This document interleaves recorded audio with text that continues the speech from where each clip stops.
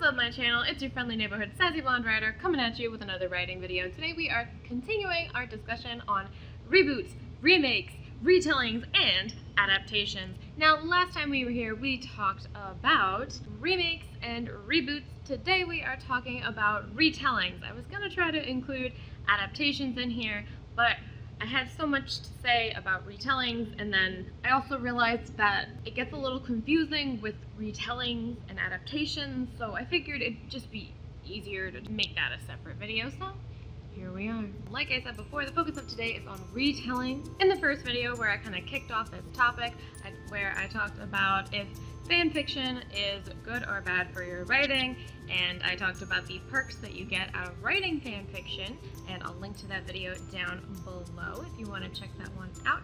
I kind of go over what a retelling is, but today I'm going to go into more depth with it. Before we get started, I just want to say, please make sure you subscribe to my channel. I post new videos on Wednesdays. It would just make my day if you subscribed, and yeah. If you enjoy this type of topic, leave a comment below to let me know that you're enjoying it, so that way I know you want to hear about this sort of topic in the future. Alright, now that we got that out of the way, let's get started. If you are retelling a story, that means you are writing it, telling it, or presenting it in a way that is different from the original story. So you take the basic plot or the premise of it, but you change it up and make updates to it in a way that suits your needs or your writing style. And there are many different ways to do that, and we're going to talk about that in a little bit. Usually, a retelling will update things from the source material that didn't age very well, like, for example, everything in the Hans Christian Andersen version of The Little Mermaid.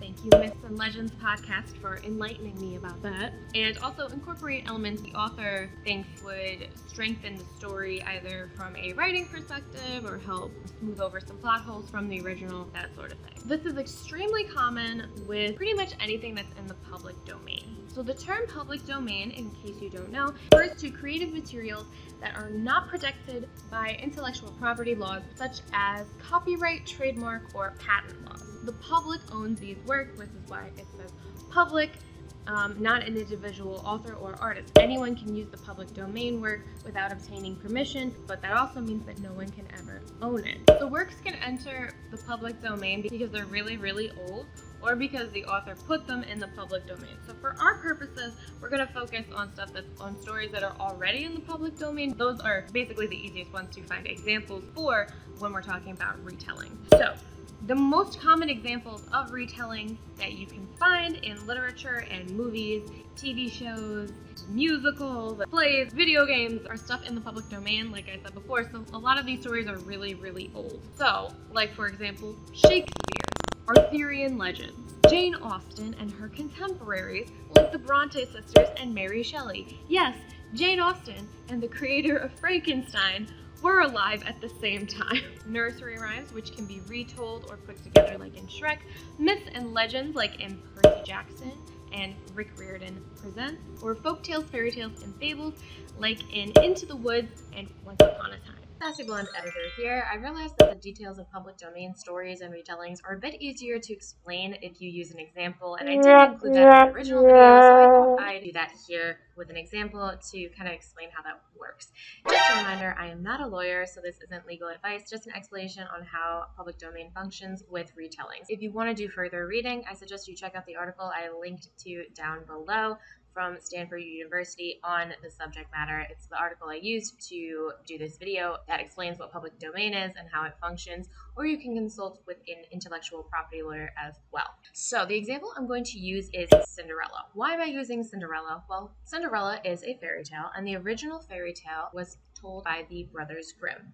It's a very old fairy tale, so the copyright that they would have had has already expired, and it's in the public domain. That's why there are a bunch of different versions of the Cinderella story floating around out there. My personal modern favorite is the Cinderella story with Hilary Duff and Chad Michael Murray, but that's just me. Now, the people who write these stories cannot own the copyright to the original source material, the Brothers Grimm's Cinderella story, because that's in the public domain. However, the version that these authors write, their retelling of Cinderella, is their intellectual property. And any illustrations, and in some cases music, will often have the copyrights as well. An example of this happening in music is when an old piece, like something by Mozart, something very old, goes into the public domain. A piece of music is old. However, a recording of the New York Philharmonic playing it is not in the public domain. So that is a little thing to keep in mind when you're talking about public domain. So that means that while they can't necessarily do anything about you writing another retelling of Cinderella, you will have to make sure it is distinct from other retellings that already exist. Because the version that they write, their retelling of Cinderella, is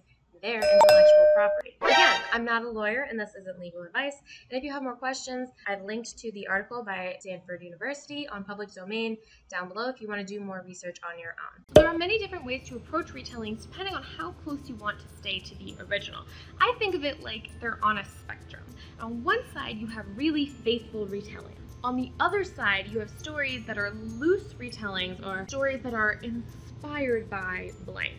And then in the middle is where I would put fractured retellings, is what I call them. And I'll explain what that is in a little bit. A faithful retelling is where you basically take the same characters, the same plot, and the same story beats from the original, and you kind of transpose it and you put it into a new setting or genre or whatever. Sometimes you change a few things around here and there, like things that didn't age really well. For example, when they updated the story Emma by Jane Austen to make the movie Clueless, and they changed the age gap between the two lovebirds as well as the setting, because the age gap didn't really age well when they were changing the setting and time period to the 90s in California. Because in the original, and they also changed the fact that in the original, the two lovebirds were cousins. So they changed that. That's something to consider, especially if you're doing an older story. That's also something to watch out for. A lot of times there are things like that in the plots of those older books and plays. That is always something that you want to look out for, things that didn't age well. And when you do a faithful retelling, it is completely okay if you're updating it to update that sort of thing. You can also change things like the genders of the main cast. You can add people of color, you can add LGBTQ+ characters as well to your story, like in Great by, I'm gonna try to say her name correctly, Sarah Benekasa, which is a queer retelling of The Great Gatsby. You are always welcome to add diversity to those stories that you are retelling. Another thing you can do is you can make updates in a faithful retelling that reflect the values from the source material in a way that might make more sense to a modern audience.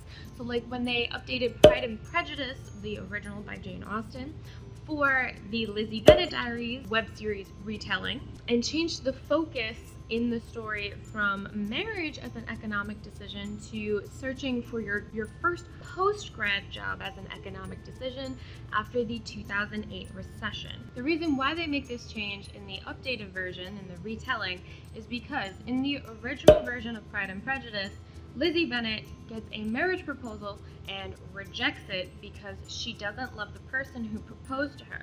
To a modern audience, this seems like a no-brainer. Of course she doesn't want to marry someone she doesn't love. However, back then, this was a decision similar to saying no to a really high-paying job because you don't love the job.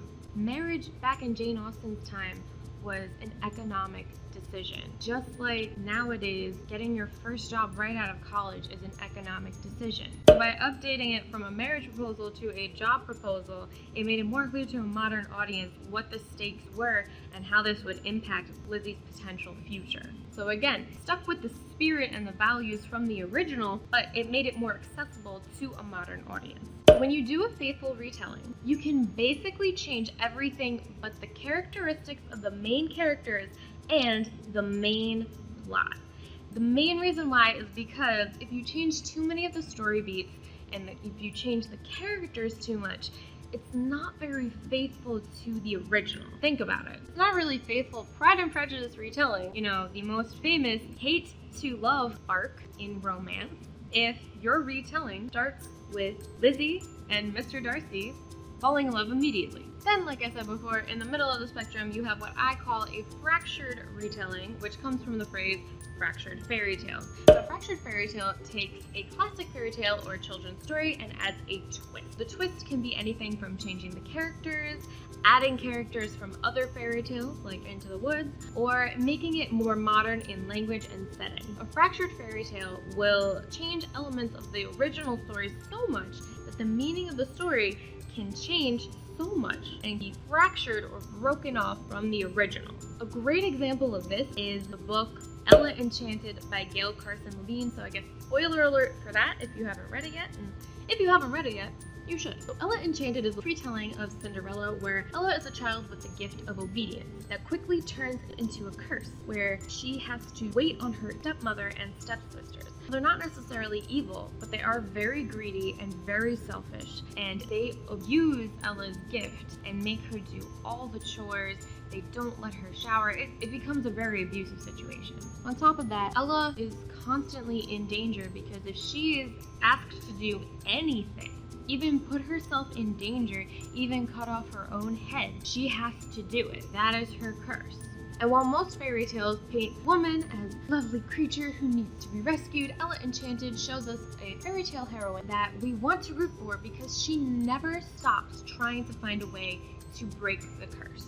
In the end, the prince that she falls in love with isn't actually what saves her, and also him asking her to marry her isn't what saves her at all. In fact, she breaks the curse by saying, "No, I won't marry you." Specifically, he says, "Marry me," which, I mean, it's supposed to be like, "Marry me," like a question, but it's not phrased as a question, it's phrased as a command. The spell doesn't care about voice inflection, so it took it as a command, and she has to say no because she has to be selfless in this moment. As much as she loves the prince and she wants to be with him, if she is his wife with this curse, she puts the entire kingdom in danger. So she fights against herself, and from within she is able to find the strength to break free and break the curse.